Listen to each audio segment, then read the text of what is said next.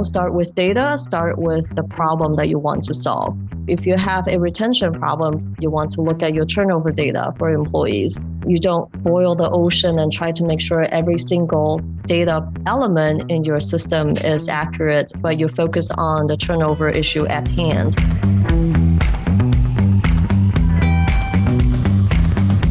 Welcome to the Data Chief. The Data Chief is a podcast for data and analytics leaders to share their personal stories and insights on technology, culture, and leadership. In the age of data-driven decision-making, an adage still bears true. People are a company's most valuable asset. No matter how technologically advanced and forward-thinking your company is, it cannot operate without the individuals that make the organization go. So how are companies using data and analytics to not only make better decisions at the company level, but also improve the employee experience? And how are data and analytics predicting trends for the future of work that includes employee well-being and greater inclusivity? Serena Huang is the global head of people analytics at the Kraft Heinz Company. On this episode of The Data Chief, she shares insights into her work and why companies are turning to this important function to design more thoughtful employee experiences. Enjoy. The Data Chief is presented by our friends at ThoughtSpot. ThoughtSpot makes it easy for you to use search and AI to analyze your company's data lightning fast. Business people at companies like Walmart, Hulu, and Medtronic use ThoughtSpot to quickly uncover new insights and turn them into action. And you can too. Learn more at thoughtspot.com. So this week on The Data Chief, I'm thrilled to talk to Dr. Serena Huang from Kraft Heinz. Serena, welcome.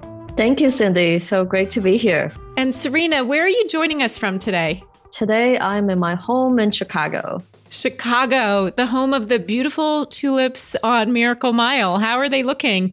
They're looking good. They are back probably for another 2 weeks. So if you have a chance to visit, otherwise I can send you some pictures.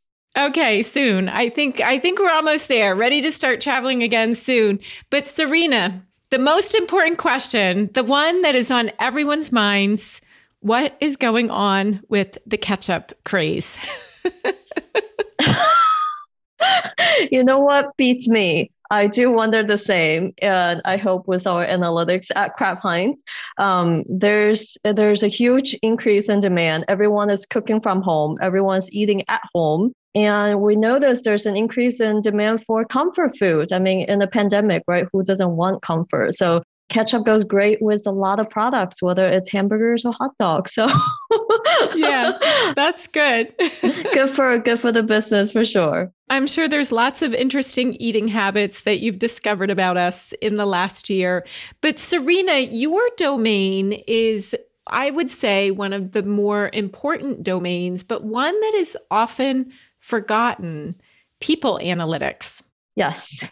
Well, it's certainly not forgotten by my team or our leadership team. And I think the pandemic has accelerated the progress in people analytics in so many companies. And it's become much more important to stay connected with employees and to know how they're doing. And that has really accelerated the importance across many organizations that I know. Yeah. And I do think, listen, companies often say people are their most important asset. But yet when it comes to data, I often say that unless you're in professional services, people analytics is prioritized lower after supply chain, after marketing, after sales.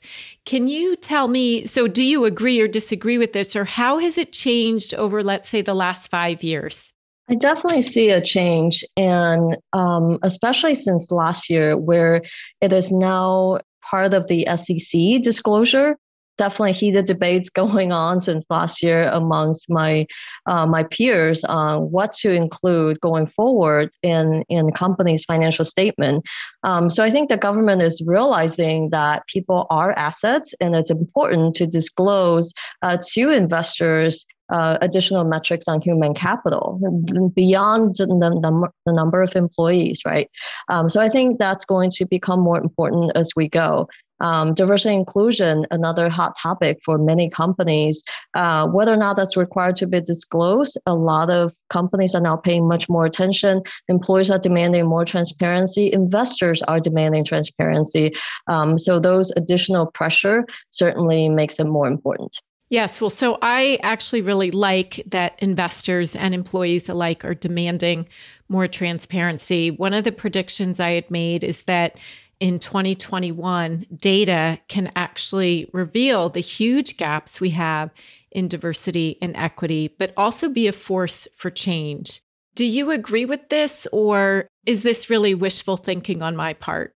No, I absolutely agree. And we can improve what we don't measure, right? So certainly a lot of companies started on this earlier on, but now there's more focus in the area. You see a lot of job postings for chief diversity officers in various companies that didn't exist before. Not that diversity and inclusion wasn't important, it just wasn't talked about at the same level. It wasn't demanded at the same level. So now data is going to be part of that conversation. So I think companies who are using this correctly will be ahead. Right, they will be able to see opportunities in the data and be able to make action plans to address any gaps versus companies that may be less mature and don't know what the problem areas are. Yeah. So if you think about the range of data sources that relates to people and analytics, there's the recruiting, and then there's the retention, there's attrition or promotions. When you think about that data life cycle, tell us a little bit about the types of data sources you're looking at and some of the changes that you've made to address these trends. Yeah, certainly. So I'll take it even a step before that. There's also candidates data, right? Before employees get into your company, they also apply for jobs. So there's candidate data as well. So it is quite complex. People data are very messy. Having done the people analytics leader role for companies now, it's certainly not easy. So we have to pay really a lot of attention to data quality before you can make useful analytics, or at least in parallel address some of the data quality issues as you go. And part of that comes from standardizing processes so that you're talking about the definition of a human capital metric the same way. And we've been on this journey for a long time. So I definitely see that effort focusing on data quality pay off for us. Yeah. Now, data quality, though, you once also said we're never going to have perfect data, especially in the people space. If you wait for perfect data, you might get 5 or 10 years down the road. Right. So how do you strike a balance between clean enough data and yet directionally accurate data? For sure. So we start with the problems at hand. So I like to tell my internal clients, don't start with data, start with the problem that you want to solve. If you have a retention problem, you want to look at your turnover data for employees. You don't boil the ocean and try to make sure every single data element in your system is accurate, but you focus on the turnover issue at hand. A lot of times we would do that and actually put in effort to clean up data. So this will mean a review of what is incomplete, what appears to be inaccurate, and then a cleanup effort that will last for multiple weeks, sometimes multiple months. Then we build analytics on top of that, whether it's beautiful dashboards or something more advanced. But definitely, I think focusing on the problem, that will drive the effort to clean up the data as well. Because no one wants to clean up data just for fun, right? It's not a fun job. So there needs to be a business purpose as well. Yeah, absolutely. And nobody wants to clean up the data for fun, but we still have to do it. I don't know. Some people like this side of things. But one of the challenges we have with people data is also the data gaps. And people have sometimes a fear of sharing data in that it might be used against them. So they'll leave things out, whether it's related to gender or age or ethnicity. How have you found this conflicting incentive of providing the data so we can measure what matters, but then not having this used against an employee? That's a great question. So, in various companies I've been with, something that we always ask ourselves is what's in it for the employees? whenever we're collecting an additional data element or pushing folks to go into the system to update, if there's nothing for the employees, it's probably not going to get done. So we need to make sure in our communication, if it's a push for additional data that needs to be gathered, we're very clear on how the data will be used and how it will provide benefits to employees. So for example, a lot of times we want to ask employees about their preference, right, for career growth. What kind of jobs are you interested in? Are you able to relocate geographically? Are you mobile? Tell us a little bit about your experience prior to joining this company. Right? All these questions are great data for the company to have, and it really does help employees, right? If we know the career interest, then we can provide better matching with opportunities that exist, maybe the employees didn't know about. So there are definitely clear opportunities, but we also have to be very clear on how it doesn't become problematic for employees who may say, I'm not mobile right now, but I might be later, right? This is not going to be used against you, or this is how exactly we will use the data. So be very clear upfront on what the intention and the purpose is. So do you think this is also a matter of showing back, reflecting back to the employees the data that you've captured? Definitely. I think certainly if we have a campaign to collect additional data, we would certainly want to share back the percentage responded at minimum, of course, without showing some of the sensitive data that can be problematic for sure. And one of the things that is a hot topic for everyone it's all the time, but maybe it's been more acute in the last year, is employee well-being. And Kraft Heinz, your team, you've done some very interesting analyses on how to measure this. Can you tell us a little bit about that? Sure. So earlier in the pandemic, we started to read up on research and on employee well-being being really important because we can't see them in the office anymore, right? We can't see them in person. It's hard to know how people are really doing with the small box that we have on video. So we actually, with our leadership team support, launched our very first global health and well-being survey to see how employees are doing. And not surprisingly, we found that people were starting to get pretty stressed with uncertainty, having to live with, spend a lot more time at home.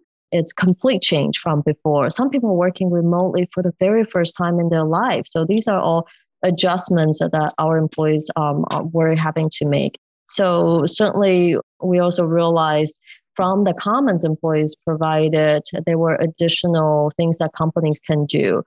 So since then, we have expanded upon our benefits program from the EAP, Employee Assistance Program, along with providing fun things like yoga lessons at work. I led a meditation that was available to the whole company last year. So these are little things that we were able to do based on the feedback employees provided to make their lives a little bit better.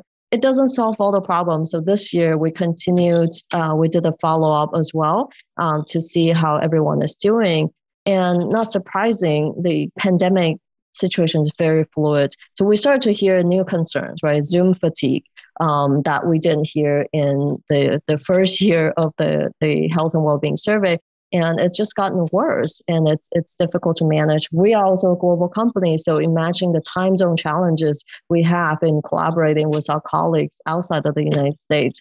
So all these additional challenges help inform us on what's working and where we might need additional help.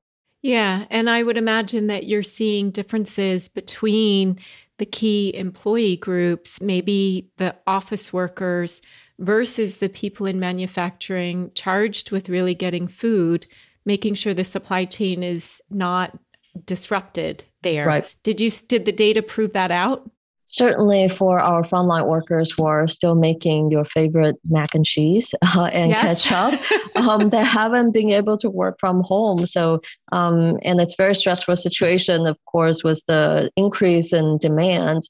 A lot of them have to work more.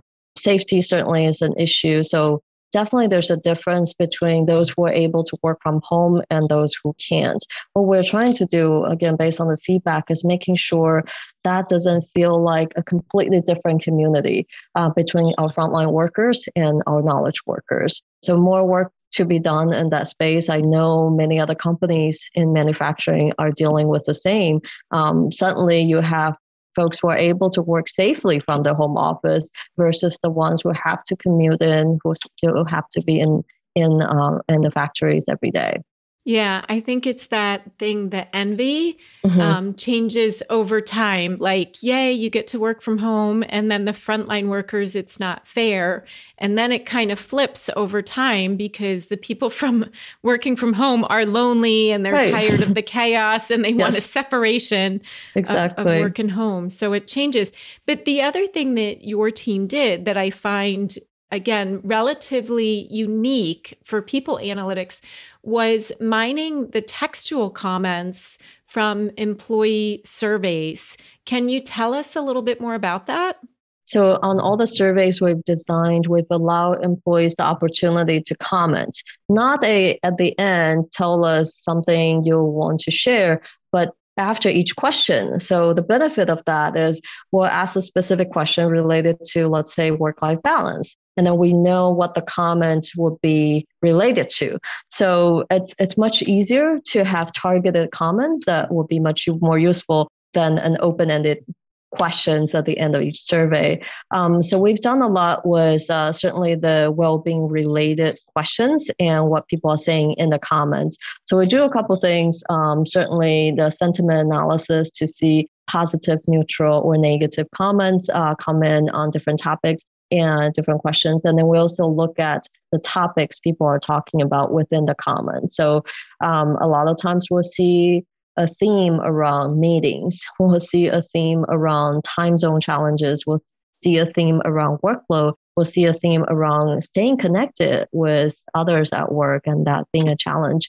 So we're able to look at the themes from the comments, and then we're also able to apply sentiment analysis to see which comments, which topics are trending more favorably, if you will. So that's been really insightful compared to what we had done in the past, which was, not one, sometimes we don't always ask open-ended questions. And then two, when we do, it's not related to a specific question. You don't know what you don't know. And if you don't survey somebody on that, it may not bubble up in the quantifiable data. So it's looking at that semi-structured remarks as well. And so one of those themes this year is the work from home or open floor plans. And I think you've done some interesting A/B or maybe ABC analysis related to this. So how is data informing your future of work strategies? So it is still in the works for sure on what the hybrid workplace will look like for us. Something that I am recommending to our leadership team is to consider the power of experiments. A/B testing, for example, that you mentioned, is a really simple way to get some feedback. So for example, if you have a couple of scenarios you want to test out, maybe one is fully remote, maybe one is fully in the office, and let's say you have a third scenario of 40% in the office, you can set up a simple experiment by having employees test out those scenarios, right? Different groups of employees could work differently. And then you could ask them to potentially self-assess topics that you're interested in, whether it's productivity, collaboration, innovation, a sense of belonging, a sense of connectivity at work, what have you, and then see which ones worked out better. I think it's a great opportunity to make a data-informed decision when it comes to return to office. And it's a huge opportunity for people analytics. Yeah, I think it's so early days here. One of the leading researchers and experts in work from home before the pandemic from Stanford University was talking about how he actually is predicting that there will be a widening gap in workers who are remote because there will be less face time for promotions. and that while some people are hopeful this will be great for improving diversity and inclusion in working mothers, he's actually predicting it has a risk of widening the gap just because they might prefer more the work from home. Right. Has any of your data given an early signal or leading indicator on this?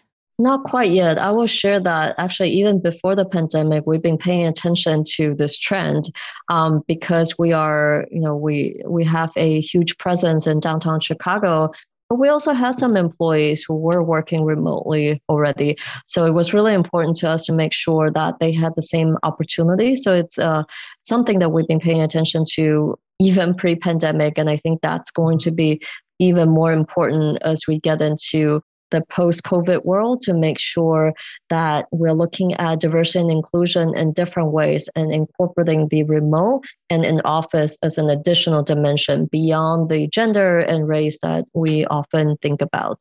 Yeah, absolutely. Now, Serena, you've worked across many companies, many organizations, going back in time to Coke Industries, to GE. Tell us a little bit about your journey. What finally brought you to Kraft Heinz, and where do you want to see? Was people analytics always your passion? Gosh, in some ways, yes, for sure. I think data analytics has always been really core to what I do. I started in consulting and I loved working with data. I started in labor and employment litigation consulting. So lots of heavy data work there. And then I went to Deloitte and helped companies with M&A and reorg efforts where I was focusing more on financial data and forecasting. In either case, I think data analytics is a field that is changing constantly, and there's so much opportunities for learning. So I continue to go to different organizations, and I love the building part. I'm a builder at heart, I would say, and I really like white space. So every company I've been with, it's been really interesting to either get the function stood up from the ground up or build on the foundation that was already there. I think for me going forward, I really hope this, whatever the pandemic brought to the world of people analytics, how it's much more important to stay connected to employees, to listen to them, will continue post-COVID. I don't see that going away in the short run. And I think there's such opportunity to connect more closely with the business as well. Yeah, I mean, I do think, white space, safety data, new types of data like vaccine or not vaccine poses new challenges, and bringing all of this to the cloud. How has that impacted both where you store data, but also has it accelerated your ability to innovate here, or has it just gotten more complicated from a security viewpoint? Oh gosh, security and privacy for employee data definitely keeps me up at night. In various organizations I've been with, we've always made the decision to migrate to the cloud, sometime during my tenure at the company. Here is no different at Kraft Heinz. We made the decision to do that last year in the middle of the pandemic, and we did our in the middle, yes. Okay. We started at the beginning of the pandemic, not knowing how bad it was going to be, and we did it in phases. We were able to finish our cloud migration really in 9 months, which is pretty impressive for the size of our company. And we did it in phases. We did the employee data last because of the complexity when it comes to certainly privacy regulations, but then also the additional security that had to be in place. That meant during Thanksgiving and Christmas, we were all doing a lot of testing, but we're super grateful that it was done, and we're now starting to be able to do more with the data and at least feel really secure about where it is. It is not simple. I would say it is definitely not simple, and certainly tough during the pandemic. Yeah, it is. So when you say you did your migration, is this of all the product data, the customer data, as well as the employee? You did all of that in 9 months? Yes. Okay, that's very fast. Many organizations have this as a multi-year plan. Yes. What was your time frame before the pandemic? to make sure we're realistic here, there were definitely some data that didn't get migrated. So it wasn't every single piece of data. We definitely made prioritizations on what is core when it comes to employee data and what may be, what we can perhaps migrate later. So we've carved out the most important that we wanted to prioritize in 2020 so that we are ready in 2021. Okay. And so you laid out this path that you accomplished the heaviest lift in 9 months. Let's talk about the reskilling that had to happen for your data engineers going from an on-premises world to cloud. How did that reskilling process go? It was challenging. During the pandemic, we had lots of virtual. I was part of the training as well. We had multiple days and training everyone and getting them up to speed, had multiple modules and recordings that were made available. But all the data engineers and data scientists, and even some of the people, the analytics leaders like myself, attended some of the trainings to make sure we understood the foundations. And it's just completely different. And then giving people more time to learn as well.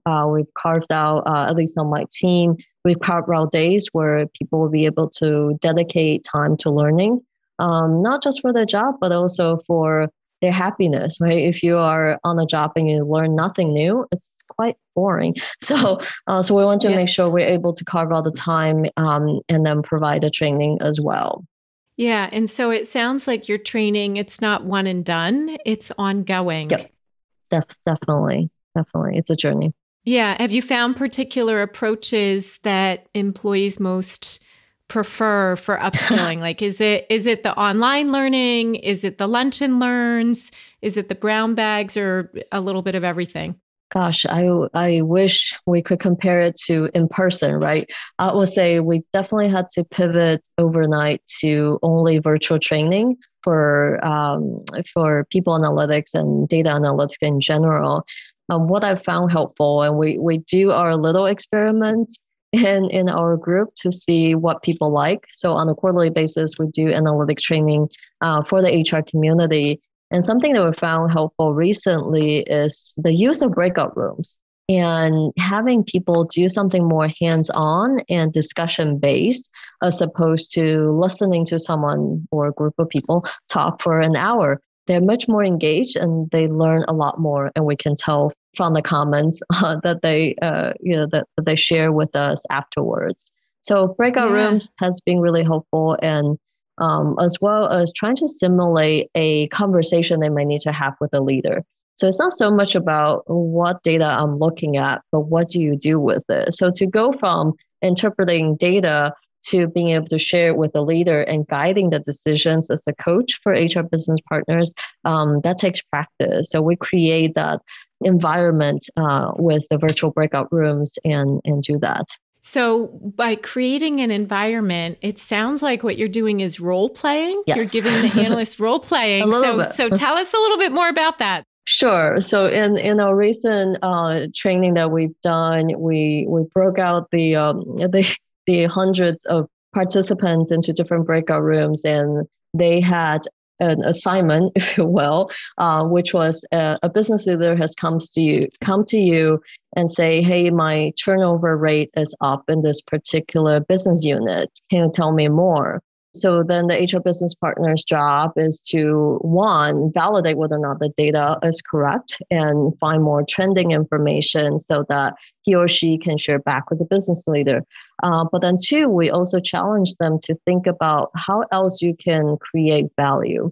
Don't just answer the question at hand, but bring a little bit more, right? Dig into other data sources. Well, what other data sources? So we have them brainstorm a bit on what else they can leverage. So things like exit interview, survey data, why employees left, and whether or not there are trends there that can provide additional context. And then also finally, most importantly, come up with a recommendation. So here's the data analysis, quickly what we have done. And then our recommendation is to focus on X, Y, and Z areas. So we have them come back to the group and then share back out what they would do, sort of like a mini role play.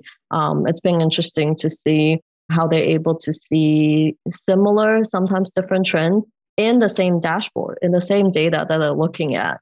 I think that provides an opportunity for them to internalize and then also think about the next time a business leader just come to them with a similar question, what they would do. Yeah, so it's almost like teaching them how to ask the right questions, the 5 whys, Exactly. and to be inquisitive, and teaching them to fish all rolled up into one. Yes, exactly.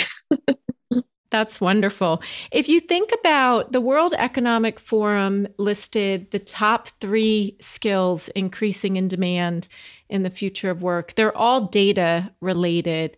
As you look at your own team in the people analytics space, how much are you recruiting externally to bring those in versus upskilling internally? Oh, definitely a mix. I think for people analytics, there's a lot of company-specific knowledge that's very helpful, right? So whether it's the understanding of your HCM at the company, how something is defined, or previous business challenges, that's really important to have some internal knowledge. But on the other hand, it is helpful to bring in fresh perspectives as well. My data scientists have come from different industries that are not field related. And it's been interesting to see someone bringing, for example, how do you predict customer churn into how do you predict employee churn? Yeah. And that just brings a different perspective. So I do value that. And I think it depends on how quickly you want to grow up as well. Sometimes it's faster to hire externally. Sometimes you can wait a little bit longer and build internally. Yeah, I think it's that trade-off between technical or analytical expertise versus domain and company expertise. Definitely. Yeah. Definitely. Well, as you mentioned, predicting churn, whether in customers or employees, any interesting insights and particularly maybe external data that has given you better indicators on how to retain the top performers or who might be churning? Yeah, for sure. I think a lot of companies are paying great deal of attention to this topic because we know externally the surveys are showing somewhere between 20 and 50% of employees are going to look for new jobs after the pandemic ends, whenever that is. So I know from experience at Kraft Heinz and along with other companies, the easiest data to look at are internal data points, right? Whether it's compensation related, job history, some team dynamics, and so on. Sometimes we forget that external factors are equally important. So there's the pull and push factor when it comes to someone staying at a company, right?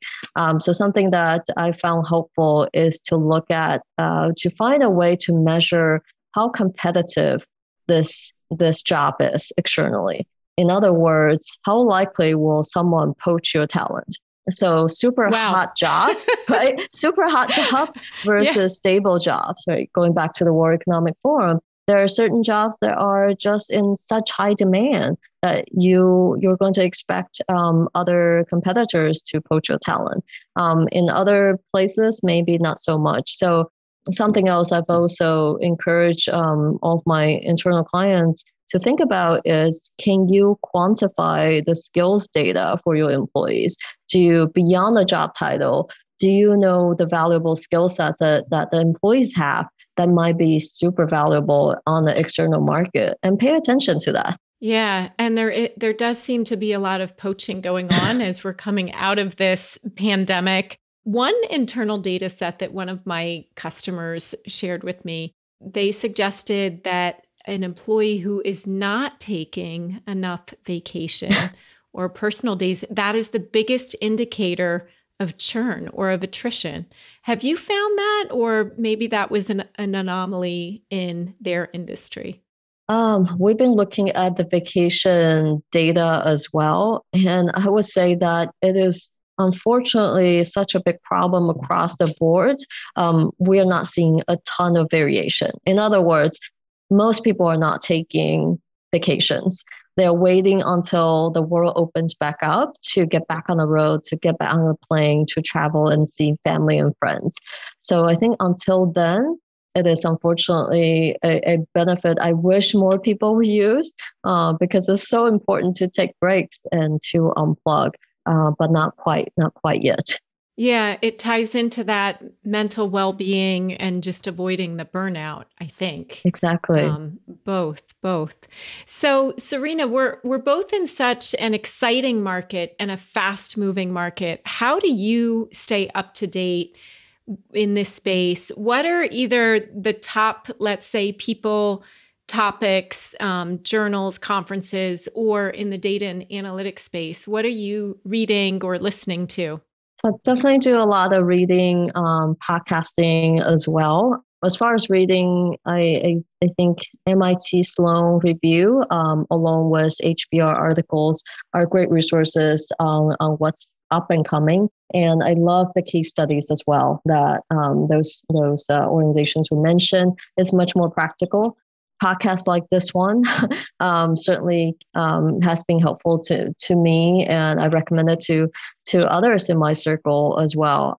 I also do a lot of reading. A couple of years ago now, I think I read Kai-Fu Lee's book on AI, and I just found it fascinating to know what other countries can do, for example, with data analytics. It's a little bit scary, but mostly eye-opening. Yeah, I do think the future is both exciting and scary. Yes. And so, yeah. Well, I should say thank you for listening to this podcast and being a guest on it. Thanks for that plug. But if you look ahead a few years from now, what are you hoping your impact will be, or has already been clearly, but what is the work that you still most want to accomplish? Where do you see your role going? Oh, it's a tough crystal ball question, Cindy. Yes. I think there's huge opportunity for people analytics teams to definitely help companies think about the role of AI in HR tech in the employee space. A lot of times I find that my team gets called into a lot of interesting vendor demos and conversations to see whether or not the AI is simply a shiny object or it actually works. And then also help think about the ethical implications of certain technology. So I think people analytics teams, a lot of times, because of the technical capabilities, are in a unique situation to help companies think about that. So I definitely would love to make an impact in that area myself with my team, and then see other leaders in the space do the same. The other area is certainly improve the employee experience. Going back to our earlier conversation around having data on skill sets, for example, having data on your career goals, right? Those are data points that can help both the company and the employees if done correctly. So I think people analytics teams can help articulate the benefits of such data if used correctly. So lots of opportunities in that space too. Yeah. So I was going to say there's so much in there with AI, the potential, but also the ethical implications. When we look even at hiring, so many companies have had to back off using AI because the algorithms perpetuated some systemic biases. How have you countered that? For sure. There's a really interesting film. I'm not sure if you've seen it, called Persona on HBO Max, about personality assessments and how a lot of companies have used them in the hiring practices and how it's been problematic for certain populations. And I think, again, being very mindful of what the technology can do and the opportunities, and then making sure the right people are in the process. So, similar to how I said that my data scientists often get called into the same conversations. How should we use a hiring assessment? How should we use the video interview, for example? What kind of data do we provide to make sure the algorithm is learning correctly? And how do we also assess the decisions recommended, not made, recommended by the AI, right? Those are all places where people analytics teams can help to set up guardrails, to set up checkpoints to make sure the AI is going to be used in an ethical way. Yeah, so educating them not just to accept the recommendation, but to use it to inform the human plus the AI. Definitely. Yeah, so I have not seen Persona. I'll have to check it out. Coded Bias. I don't know. Have you seen on this my one? list? On my list. Okay, maybe next weekend. Good. So good. I actually think every citizen should watch it. There's a lot to think about there. But if I had one takeaway from the documentary Coded Bias, is that there's more about the negative and less about the positive. And I like us to keep both in mind. It's not all bad. There's a lot of positive coming this way too. Indeed. So, Serena, it's been such a pleasure having you on the Data Chief podcast. I always like to end with maybe one of two questions. You let me know which one you prefer. Something in the last year that's made you laugh out loud, tears rolling down your cheeks, or what are you most grateful for? Oh my goodness. I think I'll go with the gratitude one. It's actually something I practice with my team. We share gratitude with a gratitude practice that we have internally, and we share with each other on what we are grateful for. Sometimes it's each other, sometimes it's something else. I would say I'm really grateful for the opportunity the pandemic has provided for people analytics, and it has increased our visibility. It has increased the demand, and sometimes it's challenging. Most of the time, it's been really good. I'm also grateful for being healthy in the pandemic and being an organization that is putting food on people's table. So far, so good. So well said, Serena. And we're grateful that Kraft Heinz has continued to get the food out there. Thank you so much, Serena. You're welcome. Thank you, Cindy.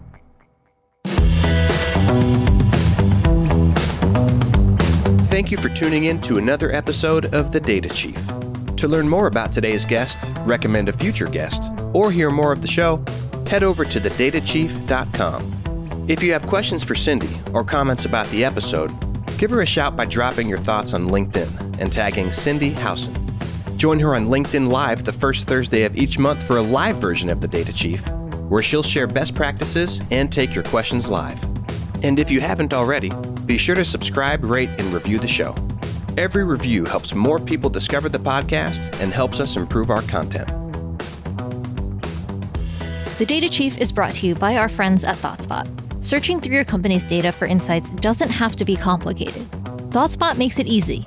With ThoughtSpot, anyone in your organization can easily answer their own data questions, find facts, and make better, faster decisions. Learn more at thoughtspot.com.